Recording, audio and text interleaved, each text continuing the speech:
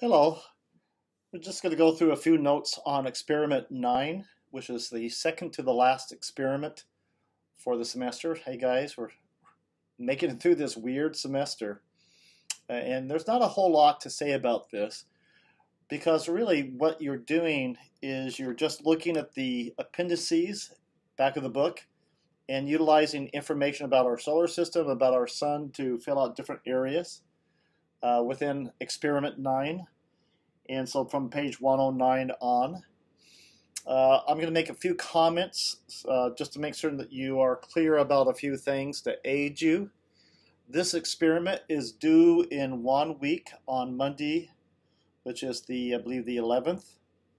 And then we have one more experiment after that, and I'll put those lectures up relatively soon, those lecturettes. So first off, just to make a few comments, again, read the very first of the experiment and then fill out the questions on the top of page 110 from the reading from the very beginning out to those questions. And just looking at the idea behind the definitions, remember eccentricity is for an ellipse, just how much squishness it is.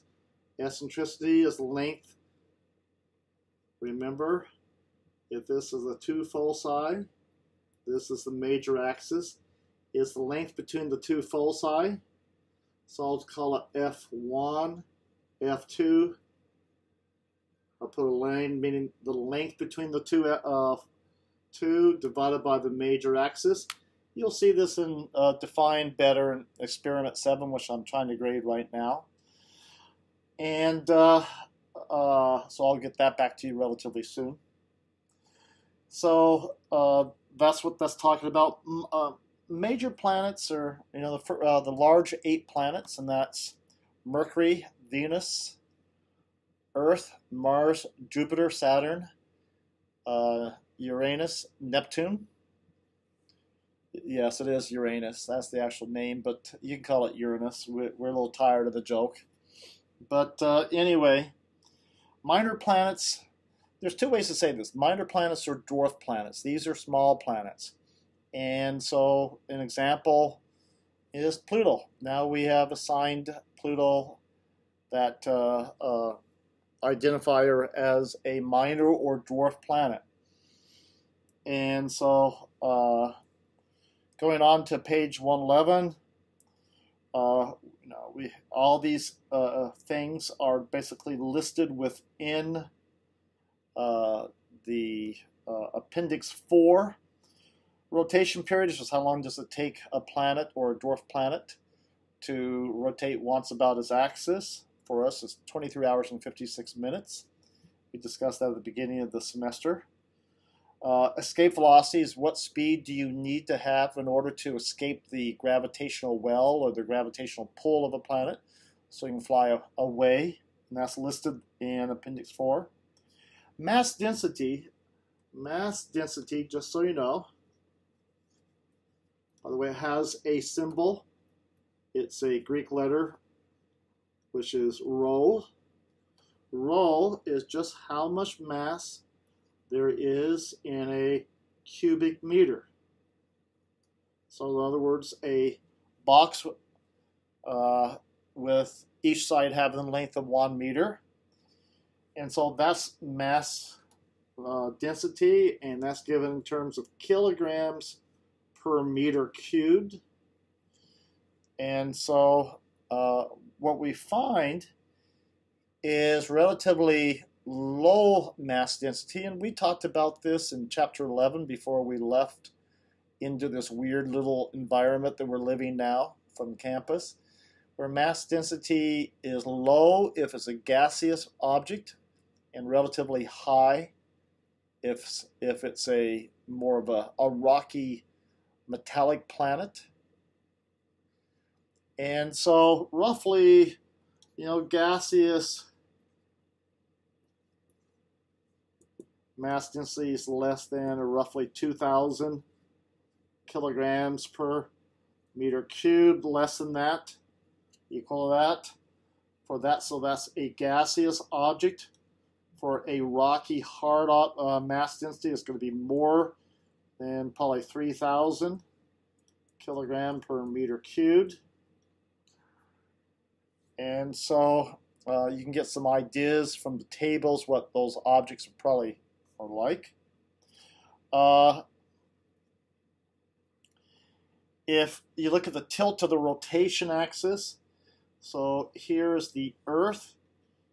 If this is the line and here's the sun right here and here's the Earth, if this is the looking basically side on to the orbit of the Earth comes out of this whiteboard into it and comes back around. And then if I draw a line perpendicular to that axis, so this is the axis that the Earth, or excuse me, the orbital plane that the Earth moves in. So let me say it again so I'm really clear. What that line right there is actually not the axis. Let me say it better. It is meaning correctly. If this is the orbit and a side view of the orbit of the Earth will come straight out, come around, go straight in, come back out of the board and orbit. And so here's a line that has been drawn at right angles to the orbit of Earth or any planet for that matter. If this is the axis, that would be the North Pole. I draw a line through that to the South Pole. Turns out the Earth is tilted by 23 1/2 degrees. So that's how much it's been tilted by, and that's basically h. You can just draw this and try to explain it. So I'll say it one more time. If the Earth is going around the sun in this orbit,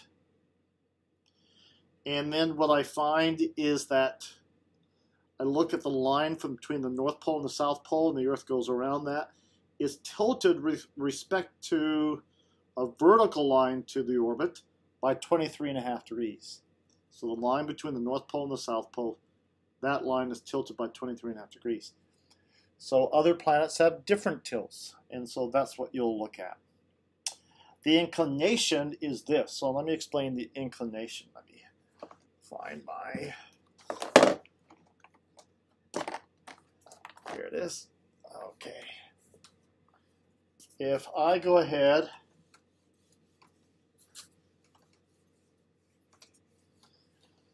and I look at the, here's the sun, and here is the orbit of the Earth around the sun. So here's the Earth, and comes again out of the board, into the board, and goes, and this is a side view of that orbit. What's the inclination? How has it, the orbits of other planets, how do they relate to where, our orbit is? So basically they would orbit around like this, and this is their inclination. How much far off from, our orbit would their orbits be when we look at the orbits, as they go around the sun? And that's I there. The Oort cloud, O-O-R-T, it's really O umlaut. It's German. That means umlaut. That's so the way you say this is like a kind of like a E, but you round. You don't say E. You go E. So Oort cloud. It's kind of weird, huh? Anyway, what this is a realm of comets far, far out away from the sun, farthest thing in our solar system. And there could be millions, if not billions, if not more than that, comets that are just frozen in their orbits far away, maybe up to 50,000 times the distance from the sun to the Earth, away from the sun, where the Oort cloud is located at. And there, what we find is that basically they orbit in very large elliptical orbits, let me say it correctly, elliptical orbits around the sun. And ever so often they could get jostled, and that might alter their orbit, and they actually might begin an inward journey into the local or central part of our solar system where we are. And then we see beautiful sights. So that's what we want to talk about that. So if we go on to page 112, these are just listing, going through that appendix number 4. First part is list the major to larger dwarf planets, going from the smallest to the largest. So that's the very first thing on page 112. So look in the back, find the largest planets, the smallest dwarf ones, and all the ones in between, and then just rank them on that table from 1 to 14. And so just choose the 14 largest major and minor planets, and you rank them there going from the smallest to the largest. And then you do the same thing on the next listing of just masses, and then list the orbital sizes, ranking them, just looking over the tables, looking at their masses, and then also the mass density. So you have these different things that you're getting from table or appendix 4 in the back of your textbook. So it's just a matter of listing, reading and listing. Now, then there's a couple of problems in one question. And try to put together what this is trying, a conclusion about all these different rankings, and get some ideas about maybe those rankings will tell us something. Then we go and we look at how do the orbital sizes of planets change from the 4 central planets, which are small, hard, rocky terrestrial planets, versus the outer planets, which are those gigantic Jovian giants. So the inner planets, again, are Mercury, closest to the Sun, then Venus, then Earth and Mars, small rocky planets. Then we go out to the larger planets, which are basically Jupiter, Saturn, Uranus, and Neptune. And so what you're doing is you're looking at the orbital sizes, and you're just finding the differences. So find the difference in orbit between Mercury and Venus, the difference in orbit size between Venus and Earth to Mars, all the way out to the outer, smaller dwarf planets. So, and then try to answer those questions on page 115. Now, just a few more things about this. Using this on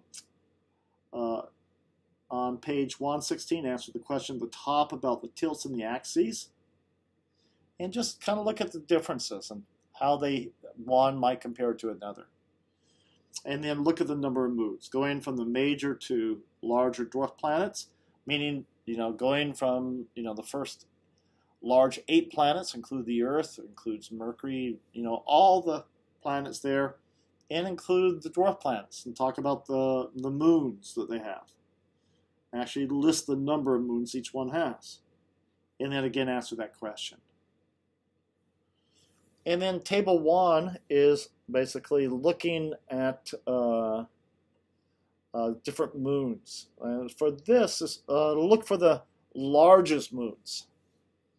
And just list the largest moon. And so tell me what the moon name is, their planet is around, its size, and then divide the size of the moon by the size of the planet, and then give the mass of the moon and the density of the moon, and then answer those questions. And then on appendix 5 in the back of the book has information about the sun. So answer those questions on the very last part of this by looking at that appendix. Not a whole lot to say about this. So I want to say this one more time, just to be very clear. I'll use a different color pen. Let me go ahead And let me erase this. What you're going to find is that if this is the sun, I'm not going to make anything to size, then the first 4 planets, 1, 2, 3, 4, we have right here Mercury, and then Venus, and then Earth, and then Mars. And then in between that is the asteroid belt. So that's where the asteroid belt is. And then we have further out. Yeah, I'm not a very good drawer, am I?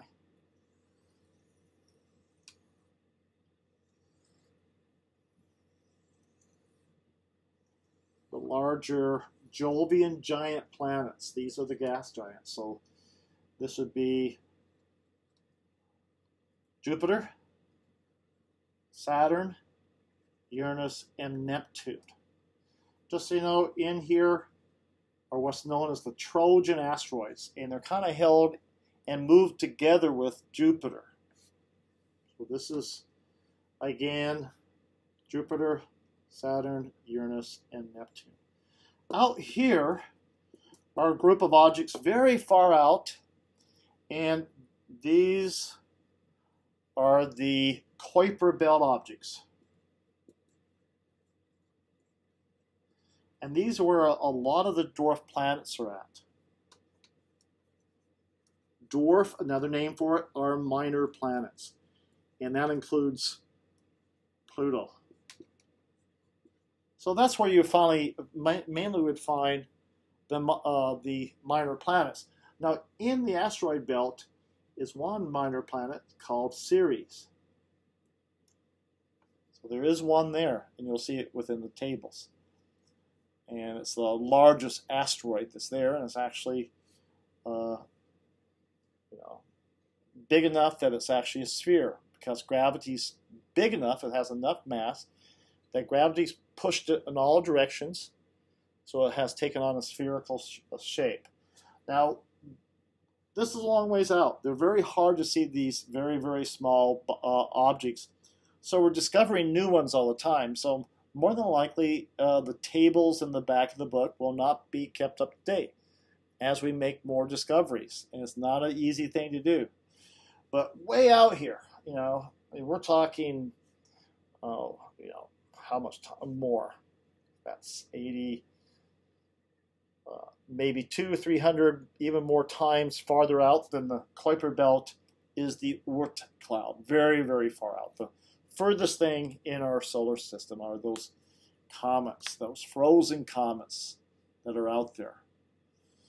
And so that's what we're looking at. We're trying to just get some idea of what our solar system is like from this experiment.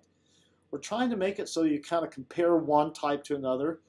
I hope that you're kind of curious how the smaller, minor, or dwarf planets compare to the major planets. And then look at the, the small terrestrial planets close to the sun compared to the large Jovian giants.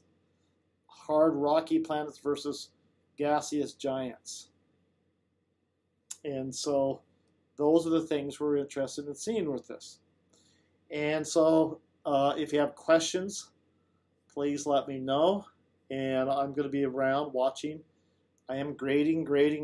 I'm hoping by the end of the week to post your spreadsheet for your grades. I'm just trying to make it through some more grading. Anyway, this finishes up the small little discussion on Experiment 9. It's just a matter of reading Appendix 4 and 5 and just putting together the information. And probably the most difficult here is answering the problems and questions. And, just use your imagination. I'll give one example. On page 117, the problem says, what can be said about the Earth-Moon pair? Well, one thing that you'll be able to see is that, my goodness, the moon is relatively large compared to the Earth. Now, there's bigger moons than ours. The largest moon is the moon of Ganymede, which is orbiting Jupiter. But when you compare Ganymede to the size of Jupiter, it's much smaller in proportion to the size of Jupiter. So that's one thing you can note about the Earth-Moon pair. We have a relatively large moon compared to the size of our planet, and compared to what the sizes of moons are to their own planets outside the Earth. Those are the type of things you want to kind of put together. So look over the data closely. Look over those tables closely. One thing I should turn to, let me go ahead and turn to the appendices. I probably should make a point to describe something. Just to look at this more closely. We see Table 1 in Appendix 4 has to do with the planets, has to do with the radius of the planets, the mass of the planets, the density compared of the planet compared to the density of water, which has a value of 1. Rotation periods, that's their day length.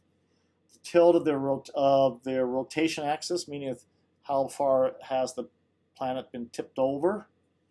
Surface gravity, in other words, how strong is the gravity compared to that of the Earth. If you look at that, Earth has a value 1, meaning that the Earth has 1 Earth gravity. Of course it would.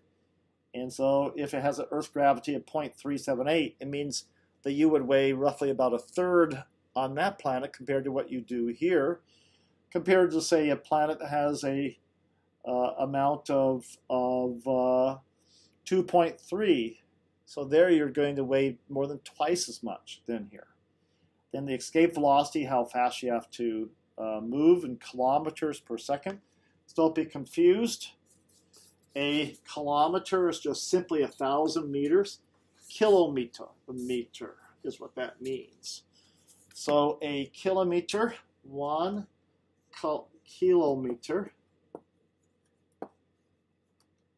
1 km, that means 1,000 meters.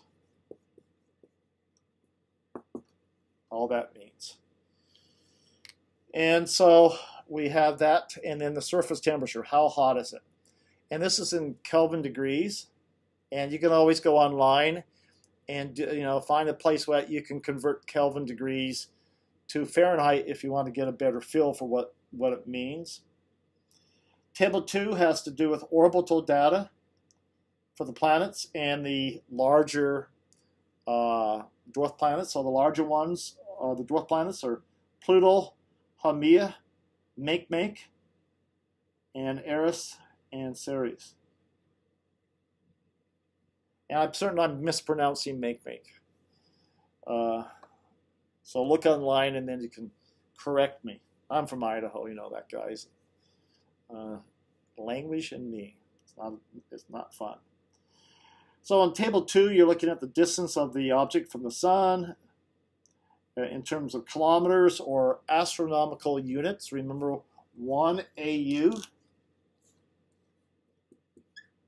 is equal to about 92.8 million miles, which is the distance between the Earth and the sun.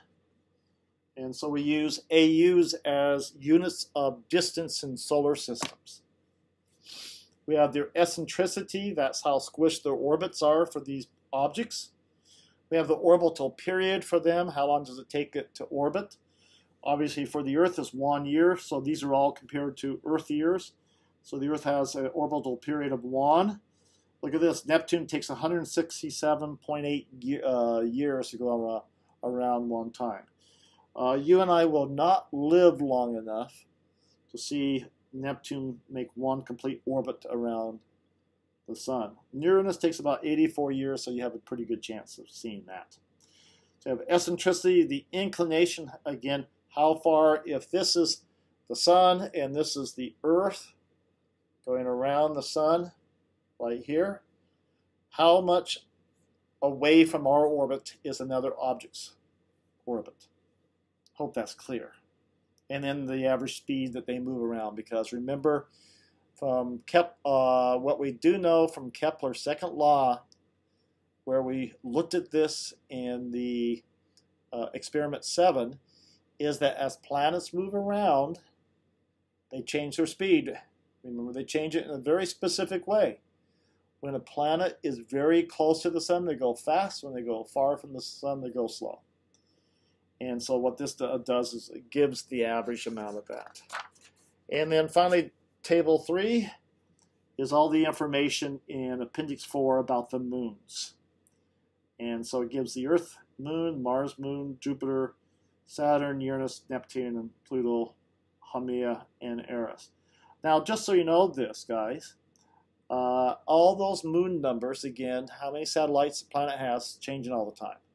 We discover new things all the time about planets, and including how many moons they have. So we know that that information has changed since this book was published. So don't be surprised if you look this up in online that the numbers will vary. You have to kind of continuously edit this because that stuff is always changing. And then we have Appendix 5, which has to do with our sun, in which we've seen some of these before when we talked about chapter 11 in the class.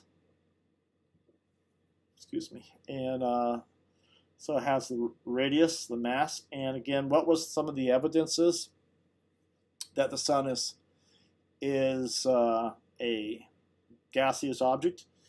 Look at the average mass density in Table 1 and look at the rotation periods, where the rotation rates are not the same as you go from one latitude to the other. That's how far north or south away from the sun's equator.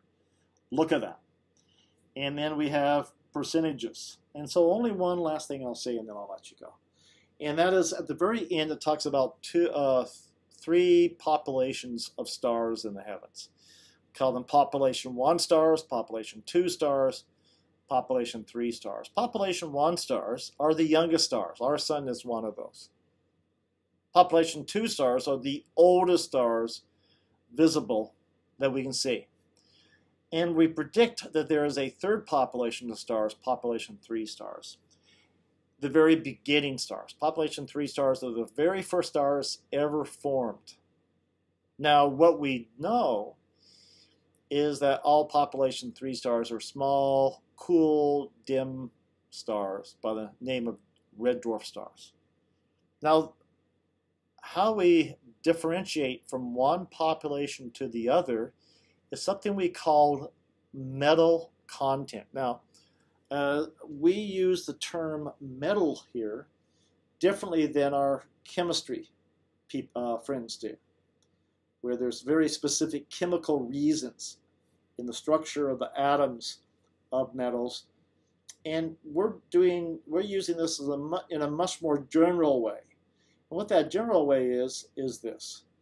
The idea here is that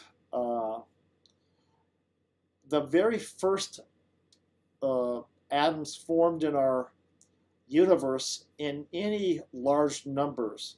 It's the simplest atom, which was hydrogen, and then the second simplest atom, the helium atom. And so most stars are primarily made from hydrogen and helium, reflecting the early preponderance of those two atoms forming all the material matter in our universe. Those are the basic building blocks of stars. All the other atoms had to have come from the processes that stars use to produce energy. And so the very first stars should not have any other atoms within them other than hydrogen and helium, because no stars were there beforehand. And so those would be the population 3 stars. So we're looking for stars that have basically no other atoms besides hydrogen and helium. The metals, which are any atom type other than hydrogen or helium, is not found there.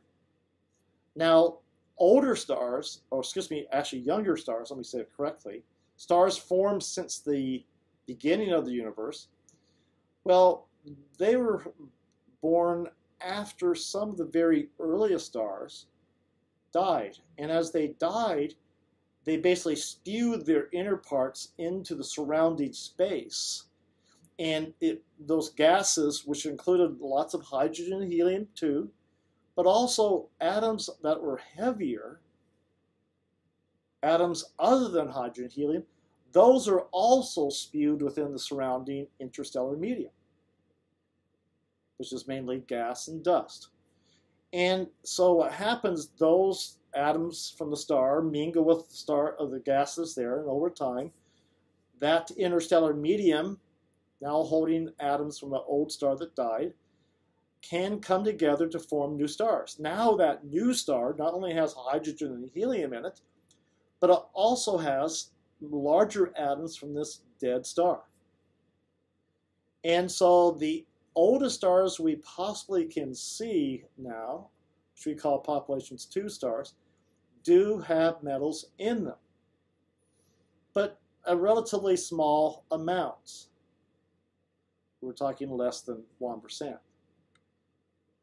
And again, they lived long enough that they died, and then their stuff mingled along with everything else from the older stars mingling within the gas and dust, and then newer stars were formed. And that meant that these newer stars, population 1 stars, like the Sun, which is roughly 5 billion years old, so it's not that new, not that young, but still population 1, has a larger percentage of metals than population 2 or population 3. You know, we're talking 2% or roughly. But anyway, so that's where those population 1, 2, and 3 stars came from. So I hope that helps you in answering some of the questions about those populations. So guys, we have one more experiment to talk about, and I will post those this week. So all the lectures for all the remaining labs will be posted. Next week I will post review lectures for the last midterm, and just keep watching. As soon as I can, I'll get the spreadsheet sent out to you guys. I'll post it on Canvas on the home page. So this will be this lecture here will be posted to the home page today for the laboratory exercise. Anyway, guys, hope you're all doing well. Just tough it out. Just a few more weeks, you're going to make it. I can guarantee it.